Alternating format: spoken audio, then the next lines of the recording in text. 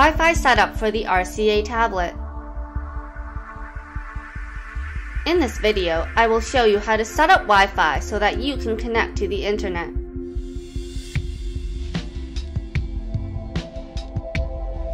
In the bottom right corner of the screen, in the notification area, you will see the gray Wi-Fi signal, battery strength meter, and time.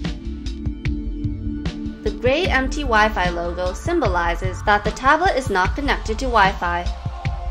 Touch this area and you will find access to your quick settings. Touch again to show more options.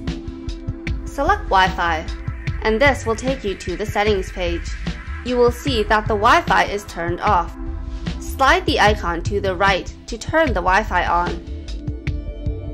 And you will see the available Wi-Fi networks and its strengths that are available to you. Select the network you want to connect to, and you will be asked for the network password or key. Enter the key and select Connect. You will notice the gray Wi-Fi signal on the bottom right corner of the screen change to blue.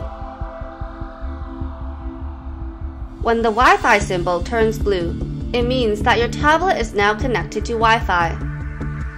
The number of bars on the symbol represent the strength of the connection. Now you are free to browse the internet, download and install apps, and play games.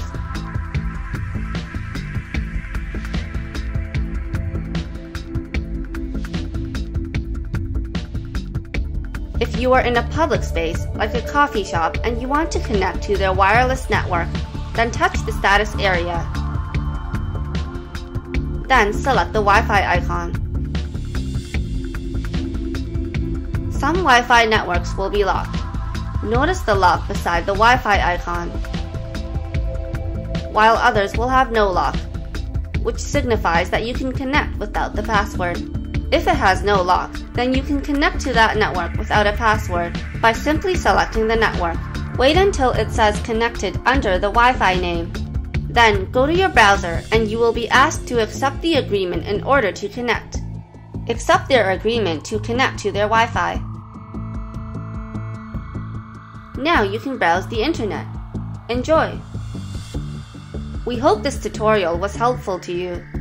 For more information, go to rcatablets.com.